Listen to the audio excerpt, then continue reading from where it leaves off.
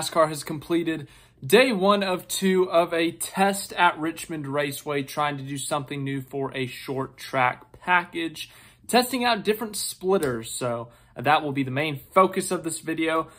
But first, let's talk about the Detroit Pistons. Yeah, that's right, the Detroit Pistons, the NBA team. We're going to talk about their entire season and why they're going to be bad again. Not really, I'm kidding, we're not actually going to. This is just so random that they now have a connection to NASCAR. The Detroit Pistons will be teaming up with Ally to sponsor the number 48 at Michigan this week. Obviously, it makes sense. Michigan, this upcoming race, is going to be, you know, it's close to Detroit-ish. And it makes sense from that standpoint. Like Detroit, it's in Michigan. Michigan is the race. It's kind of close to Detroit. It's just so random that an NBA team is sponsoring a NASCAR race car. Now, it's not the first time we've seen a professional sports team sponsor or co-sponsor a race car. Just a few weeks ago at the Chicago Street Course, we saw the Chicago White Sox on Ty Dillon's car. I think one year we saw the, I'm going to vomit if I say the name. The Philadelphia Eagles, they were on the 88. I think they were on Alex Bowman's car one year. Who else has been on a car? We've seen colleges on cars, like we've seen the University of Michigan on a car. We've seen Penn State. So yeah, it's not too uncommon, I guess, but it's just it's so random when it does end up happening. But yes, back to the main point of this video. I just wanted to point that out, that the Detroit Pistons are going to be on the 48 car this week. Very random. Anyways, back to this test for the new short track package. Of course, as you all know, the short tracks and road courses have been struggling a little bit in terms of the racing product, I guess we can say, when it comes to the NASCAR Cup Series since the beginning of the next-gen car. Now, the intermediate tracks have been fantastic, actually, whether it's Charlotte, Vegas, Kansas, Homestead. The races have been great. But the short tracks and road courses, which used to be the better races, they've not done as well. They've made a couple of adjustments. They have reduced the amount of downforce. I think over the off-season, they reduced it by 30%. The horsepower is currently sitting at about 650, I believe. But other than that, no massive changes that I can remember. But they do want to improve the racing. So they're going to do some tests, or they've done some tests already. And now they're doing another one at Richmond with a different splitter. Let's look at the comparison. This is the actual splitter. The one on the left, if it's a screenshot of like the tweet, then you can see. The one on the left should be the one that they tested today. The one on the right is the current splitter that is used in the Cup Series that was just used yesterday for the race. The one on the left is being considered. But yeah, I'm not a tech expert. I'm not a car expert. I'm not a mechanic of any sort. I couldn't tell you anything about it. I can see the physical difference, but someone out there that's smarter than me can explain it. And someone out there that is smarter than me is seeing this right now and saying, oh yeah, that's great. Thank you for putting the picture. If you're like me, you're like, what are these pictures going to do for me? I did it for the people who know what's going on.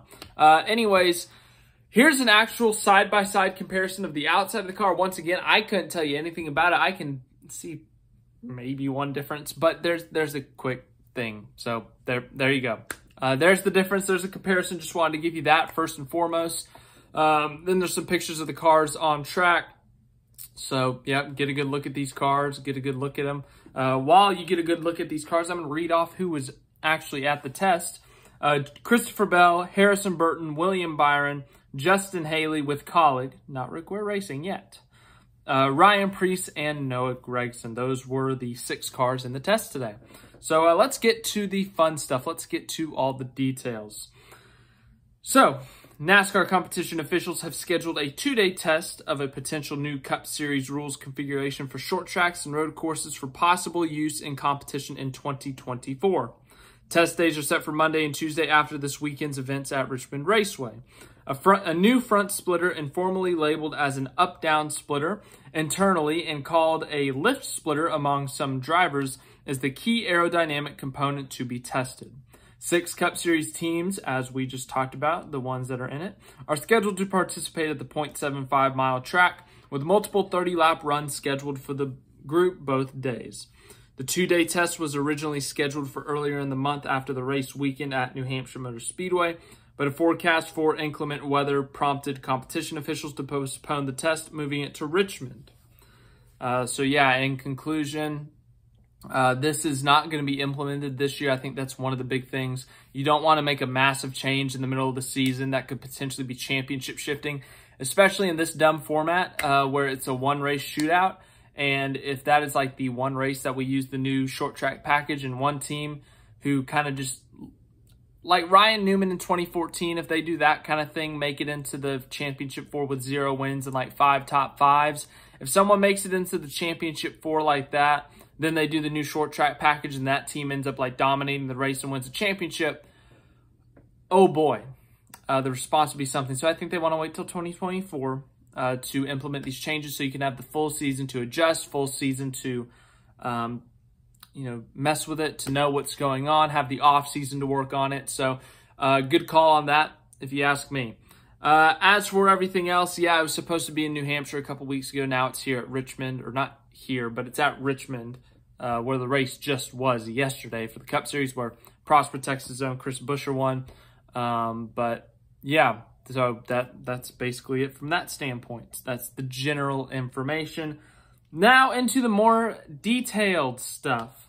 Dr. Eric Jacuzzi, I'm pretty sure it's pronounced that way, NASCAR Vice President of Vehicle Performance, said July 13th that the modified splitter had shown positive results in the wind tunnel testing in the computational, probably pronounced it wrong, fluid dynamics, or the CFD, computer modeling. Jacuzzi called the effect of turbulent or dirty air a problem as old as time in racing and physics for trailing cars, but said that the downward sloping angle of the new splitter's midsection produced data that showed a trailing car gaining downforce in traffic instead of losing it. An effect that should promote passing, which is what we want to see. You're a car in traffic trying to make downforce. You're always going to be kind of worse if somebody's in front of you, right? It's just you can't make that vehicle disappear, Jacuzzi said. So we said, instead of fighting that battle that we've been fighting forever, why don't we take a different approach and actually make lift in that section of the car that has weight coming into it? And then when that lift goes away, essentially we balance out and act as if that car in front isn't there. And that's what we've been able to achieve in CFD and in the wind tunnel. So essentially, I'm going to try to put this in like super simple terms if I'm understanding this correctly. So when you're behind a car in turbulent, dirty air, it's harder to get downforce, right? Downforce is what makes the car turn. It keeps the car on the ground. It makes you turn quicker. So with more downforce, you're able to turn the car better. But when you're in the turbulent air, when you are behind a car, you're not going faster. You're not going through the turn faster because you have less downforce. So to really simplify it into like a sentence, being behind someone makes you turn slower. Got it? Cool. Next point being that now they're trying to essentially give the car behind more downforce than the car in front, I think. So basically, the car behind has a better opportunity, or it makes it easier for them to pass. It's an interesting concept. Can't say I've ever heard of this one before. I'm sure it's happened before, maybe. If not, then all right then. But more downforce for the car behind will make things interesting, especially if you're taking or reducing downforce in a sense to the front car. I think if anything, it's more evening it out, but I don't know. But yeah, that's the simplified version of it. There you go. The package to be tested at Richmond takes a different tack with the next-gen car's underbody designed to mitigate the lingering effect of dirty air and provide more level aerodynamic footing for cars in traffic. Jacuzzi said no changes are planned at the test for the rear spoiler, which was reduced from a 4-inch height to a 2-inch blade for those type tracks before the season. Teams will also test with and without a filler panel, which would cover some of the bracing material aft of the new splitter. 2 ride height settings will also be tested, one with a maximum 3-inch ground clearance and the other open to any ride height. Oh my gosh. I'm sure I showed it in the pictures, but Harrison Burton's car looked like a boat. When they got to freely do whatever ride height they wanted, look at this boat that Harrison Burton had. My goodness. That's the gist of it. There you go. So they've made a lot of changes to the car, even since its inception, since they started building it. But even once it got on track in 2022, in February of 2022, they have made tweaks, they've made changes. Obviously, we saw a big safety change made this year after the crash between Kyle Larson and Ryan Preece at Talladega. That was a very necessary, very right now needs to happen change because, well, if that crash happens again, it happens on the driver's side, problems. Someone could get hurt, someone could die. So when it comes to safety changes, those need to happen now. When it comes to performance changes, when it comes to the entertainment value changes, those can be pushed to next year. So I think it's a good call to do that. As for everything else, yeah, as I said at the beginning of this video, it's been no question. The short tracks and road courses have struggled under the next-gen car. Tracks that we usually are always so excited for have not been as exciting. You know, Martinsville is usually one of the top tracks in terms of fan enjoyment. Bristol and, you know, the Martinsville fall race last year was a fun one, especially with the Hail Melon. The Bristol night race, it was all right, but they weren't as good as they usually are. Look at the 2021 Bristol night race. That was a thrilling race. You know, lots of leaders, like 3 guys fighting for the win at one point until the Elliott Harvick thing happened. You look at Martinsville any year, fantastic racing. Yeah, every once in a while, Martin Truex Jr. would lead 400 laps. And you had that one year where they did the 550 package with the high spoiler and the high downforce. And those races, 2019 to 2019 Martinsville races were horrible. Absolutely horrible. But they fixed it, okay? And that's what I think is happening here. Once again, the races were nowhere near that bad. They were a huge step down, don't get me wrong, but, you know, there's still been, every once in a while, a short track that has been good. So I think the fact that they are willing to make changes, willing to test things out to make changes, shows NASCAR is listening. But as for everything else, I'm trying to think. I had a point somewhere in there, but basically they're going to try to make these changes. As for like why they won't change the horsepower, let's see here. Bob Pockers has been tweeting a lot about this, so I'm just going to read some of these off for you. They have said they feel the current horsepower is more attractive to potential new manufacturers. Obviously, none have committed.